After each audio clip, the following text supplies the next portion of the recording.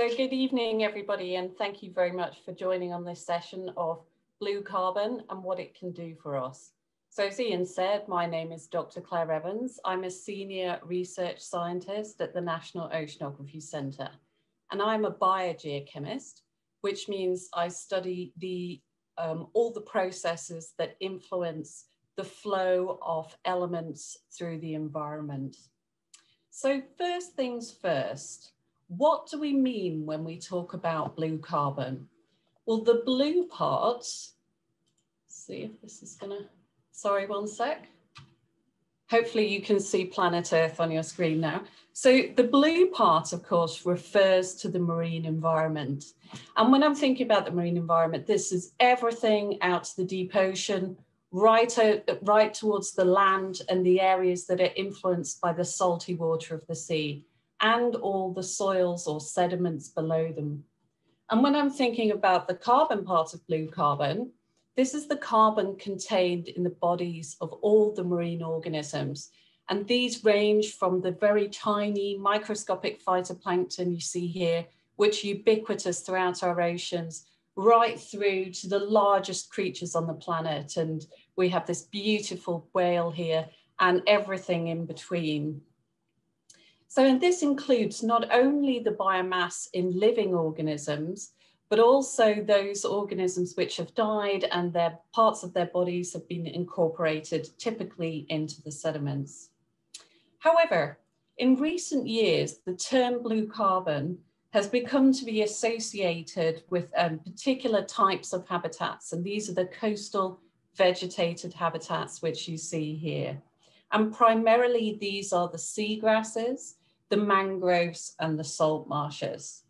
Now, these environments have received considerable focus as stores of marine carbon for a number of reasons. Firstly, they're extremely productive. They grow very fast and they incorporate or fix lots of carbon dioxide. And this is through the process of photosynthesis, which is the same as land plants would do. And if you look at them, they're also constructed of lots of frond-type leaves and also roots and stems that create a network or a web of particle or fibers running through the water column. And in doing this, what they do is as the current flows past, they actually slow down the water. And so what happens is any particles or any bits of material that are in the water column actually gets more likely to settle out in these areas. And so bits of their own biomass, the leaves, and also inputs from rivers or the coastal ocean settles out and gets deposited in their sediments below.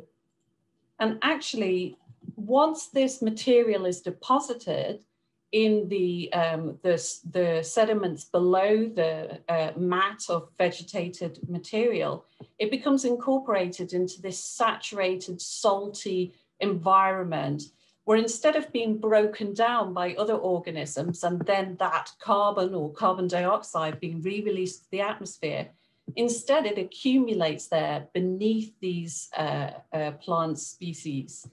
And this forms dense deposits of carbon, which can be meters thick. You can see here, this is a seagrass bed. You see the roots extending into the sediments below and these dense carbon stores building up. So we can have meters of carbon.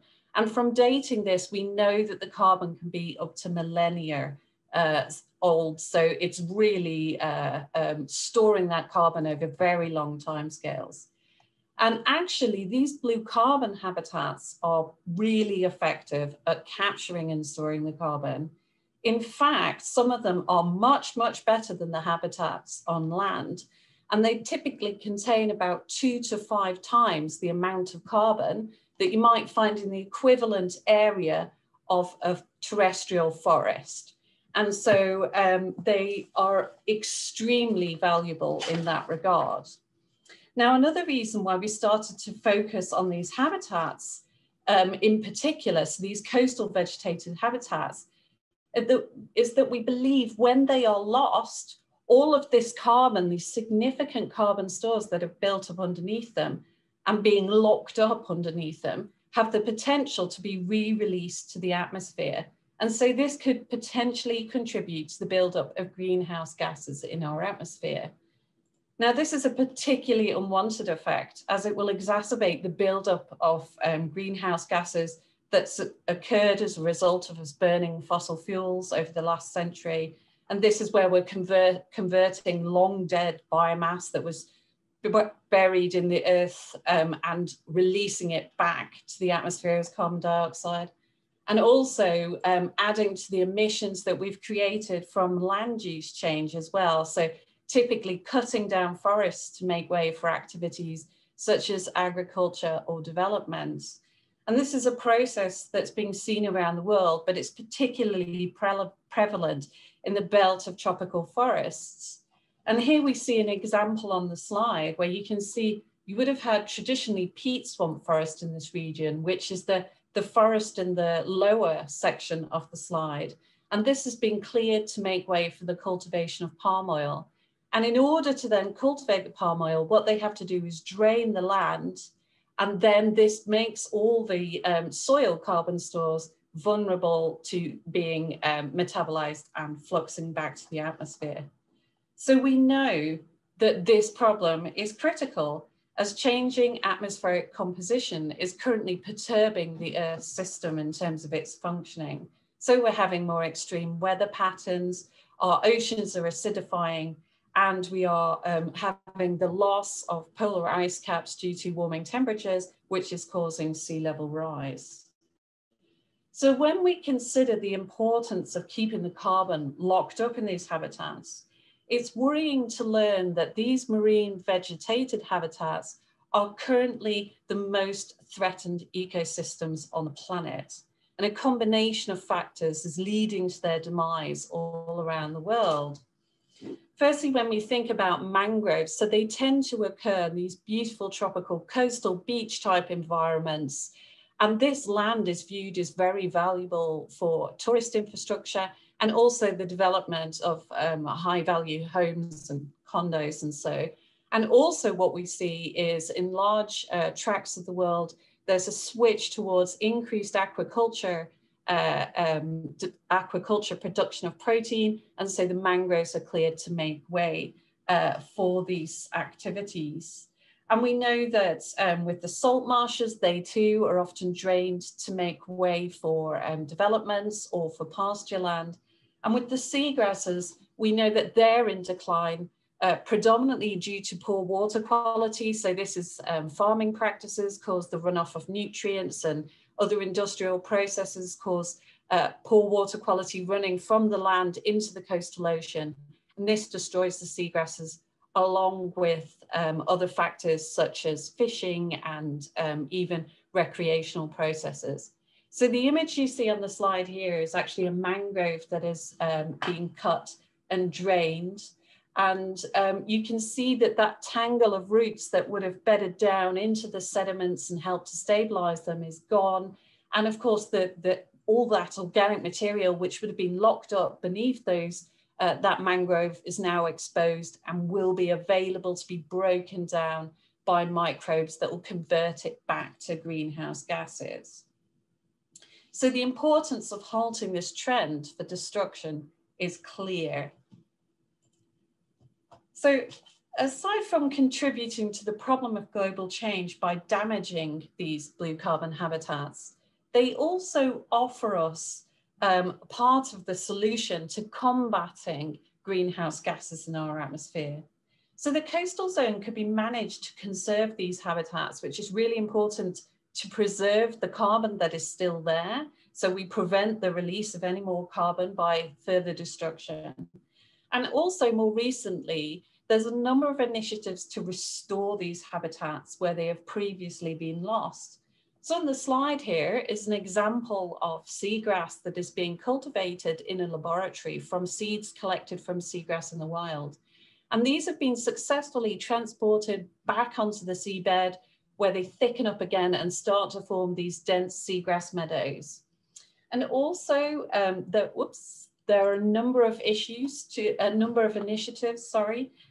also to restore mangroves. So you can see In large tracts of Southeast Asia, there's loads and loads of initiatives to do this. And so that's going quite well. And the ability to restore these habitats provide what has been coined a nature-based solution, which can contribute to solving the problem of climate change, as expanding these habitats could lead to greater rates of natural carbon fixation and capture within those sediments.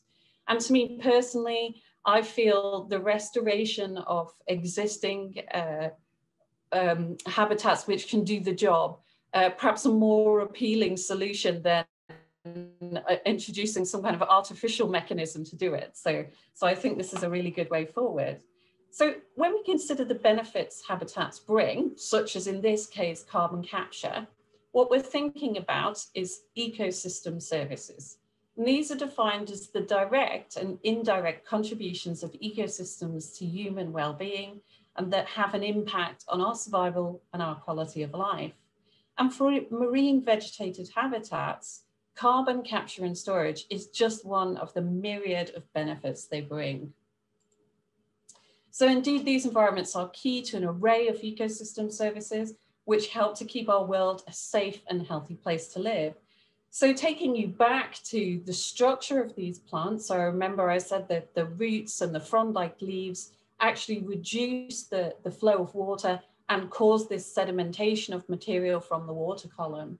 Now, this could also help to deal with the threat of sea level rise. So obviously, as sea levels rise, what happens is they inundate the coast and progress further inland. But actually, if you have vegetated habitats all around your coastline that can actually build up the seabed through the acquisition of these kind of sedimentary materials, then obviously this could keep pace potentially with sea level rise and help to mitigate that harmful effect. Also, of course, when we have this vegetated material around the coast, what's happening when waves are coming onto them is that they reduce the energy contained in those waves, and thereby they provide some protection against storms and storm surges, which would otherwise be quite damaging in the coastal environment. And of course, as well, with this tangle of roots going down into the sedimentary material, this actually helps to stabilize that material. And so it prevents erosion in vulnerable areas of the coast. And seagrass, as you see here, they are particularly effective at this because they tend to form in unstable sediments. So they really help to stabilize the seabed. So of course, as well, these environments are absolute havens for marine life. So many marine species have their juvenile stages in these kind of coastal vegetated habitats. And you can see here, this is an example of a shark, so a charismatic sort of apex predator, but also it's really important as for life cycles for things like cod and plaice. So the sort of fish that we might consume and certainly forms part of the economy. And it's not just commercial species as well. It's many different components of the marine ecosystem have some kind of stage that relies on the presence of these coastal vegetated habitats. So they're vital not only in the support of these commercial fish stocks and endangered marine species, and also they form directly a source of food for some charismatic species like the dugong, which is one of my favorite, as well as things like turtles. And around the UK, seahorses are particularly dependent on our seagrasses. So furthermore, as well as maintaining this biodiversity in the oceans and helping to maintain the diversity of marine life, if you like, they also help with our water quality in terms of soaking up excess nutrients and taking out of the water any kind of sedimentary material. So by keeping that clarity of the water as well. Now, this can actually help and prevent things like harmful algal blooms. So as we've had increased farming over the last century, we have the tendency to fertilize the land, and then a lot of this is washed into the rivers or directly into the coast via runoff. and this actually stimulates harmful algal blooms. And these can actually smother the coastal environment, create toxins, or even just dead zones where basically you just end up with a lot of rotten dead material. And so having these vegetated coastal habitats really helps to combat those kinds of problems. So another thing that's becoming better understood as well is that these environments contribute cultural ecosystem services. So by these are the non-material benefits that they bring, such as recreation, aesthetic enjoyment, physical, mental health benefits, and for some, spiritual experiences. So in this way, they contribute to a sense of place and foster social cohesion. And this is essential for human health and well-being. And given that we might be somewhat restricted in getting access to these environments in person at the moment, here for your enjoyment and well-being is a fly past of a beautiful mangrove. So you might think, obviously, because I've been talking about mangroves and exotic things such as dugongs, that this problem or this topic, if you like, isn't so important in UK waters. But actually, the UK has a number of blue carbon habitats, most notably in terms of their carbon bang for your buck are the salt marshes and seagrass. And in fact, seagrass in particular was once a rich carpet around the coast of the UK. However, the poor water quality I mentioned earlier on, resulting from industry and farming practices, has actually seen seagrass extent decrease by about 92% or as much as 92%, which is really, really significant. However, the good news is that the legislation has been brought in to improve runoff, and things are improving in our coastal seas around the UK. We still have a long way to go, but the UK is becoming a suitable habitat for seagrass once again. And in fact, UK seagrass restoration is just one of the initiatives at the NOC that we are providing scientific data to support. So this is actually one of my collaborators in Wales, where the seagrass restoration is really being pioneered around the globe. So that's something the UK does really, really well. So with that, I'd like to thank you for your kind attention. And I think we have now about 15 minutes or so for questions on the presentation or any related topics. And I think if you just pop them into the chat, then I'll attempt to get through as many as possible, or as many as we have. So I'm just going to stop sharing now. If Aidan keeps on the post slides, Hi Claire, we've got a question that we're asking our presenters today, and I'd like to ask you the same question. What inspired you to be an oceanographer? That's a good question. I think it was mainly the adventure of it. So I relished the chance to go to sea. There's nothing quite like it. You get on a ship with 40 or 60 or whatever people, and over the next month or 3 months, or well, the longest I've spent on a ship is 6 months continuously, actually. So you get on that ship with those people and they become a second family to you, and you see things you wouldn't otherwise see, and you work really hard and you play really hard and you discover new things about the ocean. So that, I think, is, I started out doing it, got hooked on it as soon as I tried it, and yeah, I've never looked back. Excellent, thank you for that. Does anybody else have any questions? We do have some others that came in earlier as well for this presentation. If not, so we can always ask those. But if anybody has any questions, please put them in the chat box for Claire, and we can answer those. So another one that has been a popular question today is, if you had the chance to go back to yourself as a 15-year-old and give yourself some advice, what would it be? Oh, that's a really good question. I would say pay more attention in your chemistry lessons, I think.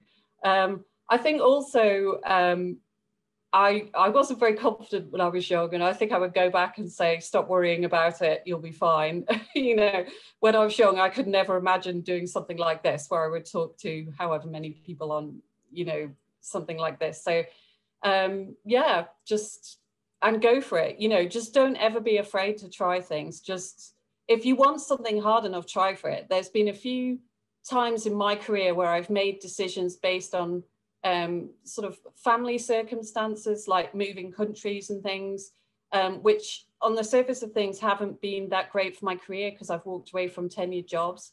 However, I've never given up and I've always managed to get another job, and, you know, here we are. So I would say just go for what you want. Excellent. So we've got a question in the chat box for you. This is from Christine Gomendinger. Is there anything we can do on a personal level to improve the coastal water quality? Well, that's difficult, of course, because I think the major way that coastal water quality can be improved is through the enforcement of appropriate legislation. And we do, so our legislation's getting better with things like the Water Quality Framework Directive, which I can't remember how many years we've had that now, but that is definitely making a big difference. However, there was a report in The Guardian just a few months back where they were testing rivers, and they found that still many rivers are not meeting those requirements. And I think it's just a case of, probably with a lot of these issues to do with the ocean, it is a greater awareness of the general public that then puts that pressure back on government to actually be proper custodians of our environment and safeguard the environment. Because of course, it's not us who decide how effective our sewerage output should be. And I know, for example, in the Solent here, just outside the Knock, there's problems with relatively untreated sewage coming into the water and things like that, and also industrial processes. So a major problem as well at the moment, which you would have heard from my colleagues earlier on today, I think, is plastics, because of course, plastics hang around in the environment. So, you know, there's potentially all kinds of impacts they could be having. So I would say switching to more biodegradable sort of pathways, if you like, where you avoid these kinds of things, but otherwise just, you know, voting for the people who are going to clean, you know, going to do the best and balance environmental concerns with financial and economic concerns. Okay, and we have a question from Paul. Is there a general awareness throughout the world about the value and importance of blue carbon areas, or do you think there is more ignorance compared with such things as deforestation? So I definitely think that there is a bias towards certain habitats. So for example, so a lot of what I was talking about was really, you know, how blue carbon habitats could be used as a nature-based solution to trying to mitigate greenhouse gases in our atmosphere. And typically when people think about that, they always think about terrestrial forests. And yet blue carbon habitats are actually much better at it. They sequester carbon much faster than terrestrial environments do. And we tend to sort of bias as well towards things like coral reefs, even though the ecosystem services that the coastal vegetative habitats actually give us are probably edging it. You know, they're probably more significant. So in terms of throughout the world and the question of value and importance, as you might expect, it's really variable. But the interesting thing is, so I work with people all around the world on things related to these kinds of habitats. And actually, some of the places that I work where they have the least scientific infrastructure are some of the ones that appreciate the value of these ecosystems much better than we do here, for example, in the UK. So I think it does really vary. You know, some parts of the Caribbean, they really understand it. Things are really changing in Southeast Asia, although there's a lot of work to do there because there's massive sort of socioeconomic questions to answer. But definitely Africa, not so much. There's big holes in our data sets in Africa, and obviously it links towards a number of socioeconomic factors and also awareness. So yeah, it's a difficult one. Hopefully that answered your question for you, Paul. Another question that we've put in is why restore blue carbon habitats over green carbon habitats? Oh yeah, so I sort of touched on that really. So there's a number of reasons. As I say, I don't think there's any one sort of magic, you know, silver bullet to the problems of trying to sort out our changes in our atmospheric composition. And I don't think that, you know, it's an either or situation. It's definitely an and. But I think that whilst there's a lot of focus on the green habitats, we need to consider the blue. And that is because they are faster at sequestering carbon than the green habitats are. So if we want something that's going to really give us results fast, then you are far better off restoring a seagrass bed than you are restoring a terrestrial forest. And yeah, sorry, what was the other thought that was in my brain? Yes, and of course, so the key thing as well is that what I was trying to get through in the talk was all the other ecosystem services that these things provide. I mean, I could have gone on, you know, there really are lots of things that they do. For example, buffering from ocean acidification and things like this. So I think that is really why we should consider putting more effort into restoring our blue carbon habitats.